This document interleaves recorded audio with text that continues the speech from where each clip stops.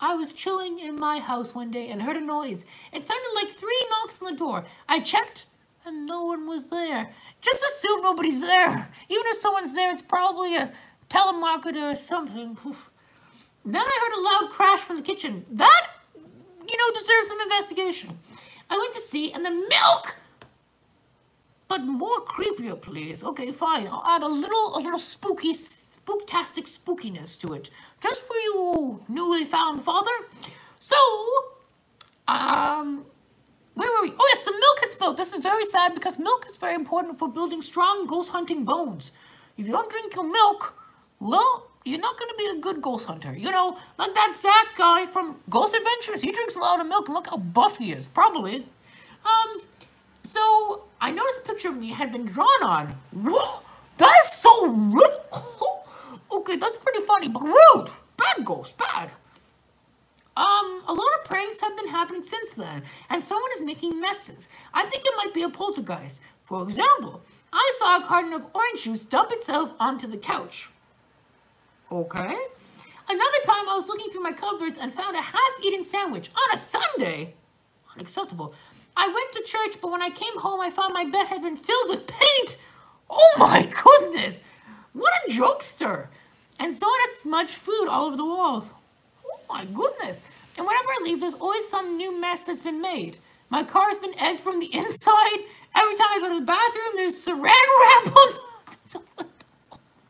In the middle of the night, I feel like some kid is jumping on me. Okay, that one's not so funny. That one's kind of creepy. This ghost is so silly. What is it doing? Typically, poltergeists tend to be more aggressive. It's weird. People believe that poltergeists come from a lot of negative energy being stuck in a room or a building.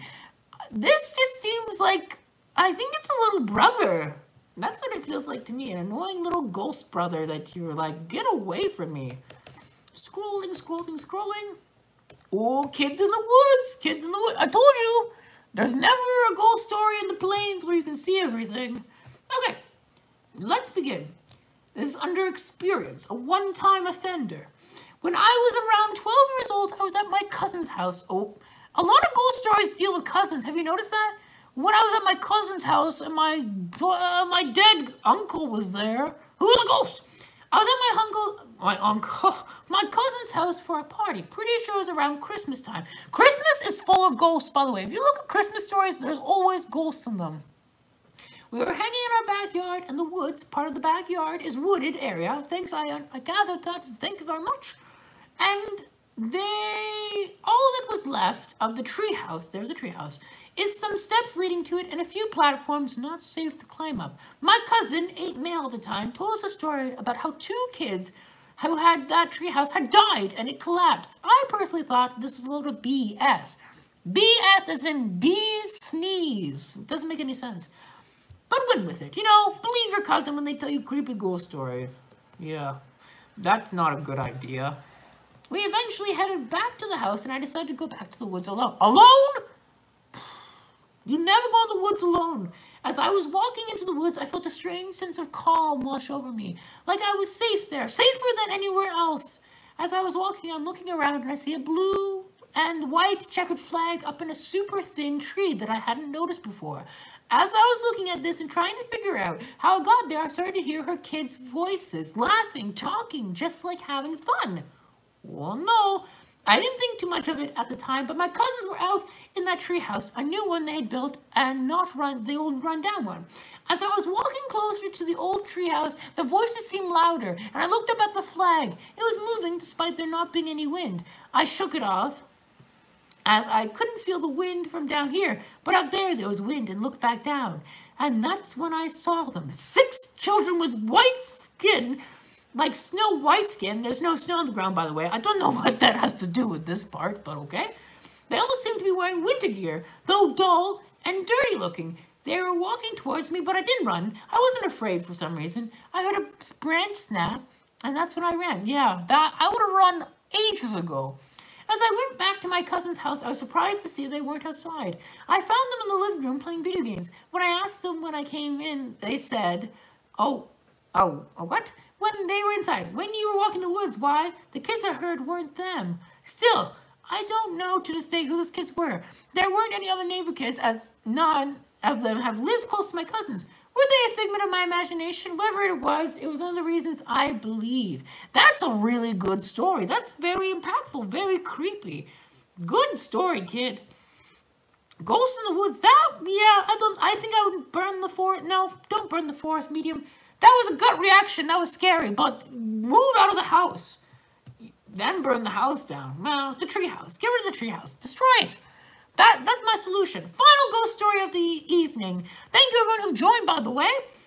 Well, to Beam and to my two parents, thank you very much. It's good to see you here. Final story is called My Grandpa. I think this will be a nice one. It is sweet and emotional. This is the ending, so let's do this. So my grandpa on my mom's side died about 6 to 7 years ago. He always stuck around, usually can identify himself by the smell of cigarette smoke or TV channels suddenly changing something. That's exactly like my Nana. She did the exact same thing. Always smelled the cigarettes and would always change the TV. You say, Nana, I want to watch that ghost hunting show. She said, medium, that's stupid. Ugh. Sometimes Nanas aren't always nice. Just last week, my grandma remarried. It was awesome. Everyone is happy for her. At the wedding, I sat near the back so that my kiddos didn't interrupt the ceremony, and it was there I felt my grandpa. When my grandma came out of the change room in her wedding gown, this overwhelming feeling of happiness and sadness filled me. I could feel him standing right behind me. I bawled my eyes out. She was beautiful. I think he thought that too. And she had asked my mom months ago if it was okay for her to move on. I think that confirmed it 100%. He just wants her to be happy. Oh, what a good story to end on. Thank you everyone who joined the stream. It was a lot of fun. Have a great and safe, wonderful Halloween. I hope you all enjoyed, and I hope to see you back here for some more ghostly content. I think I know everyone who's watching, so I know you'll be back here because you've always been the greatest supporters of me, the medium. Have a very safe and happy Halloween, everyone. And remember, if you see a ghost, don't say hi, say bye-bye, because they might be some creepy ghosts like those kids in the woods, or it might be your grandpa. If it's your grandpa, say hi. Tell him how you're doing. And above all, say, you smell great, even though he smells like cigarette smoke. Oh, poor grandpa. Bye, everybody.